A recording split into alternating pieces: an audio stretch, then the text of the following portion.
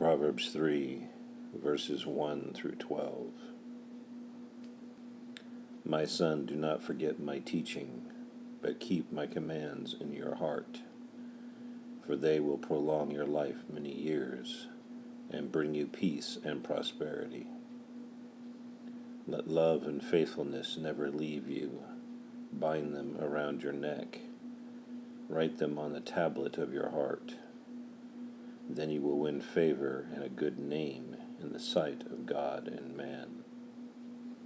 Trust in the Lord with all your heart, and lean not on your own understanding.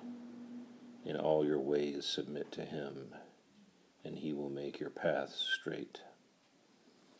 Do not be wise in your own eyes. Fear the Lord and shun evil. This will bring health to your body and nourishment to your bones.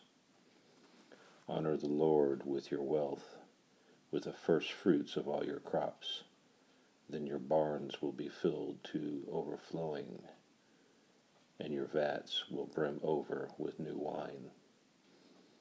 My son, do not despise the Lord's discipline, and do not resent his rebuke, because the Lord disciplines those he loves.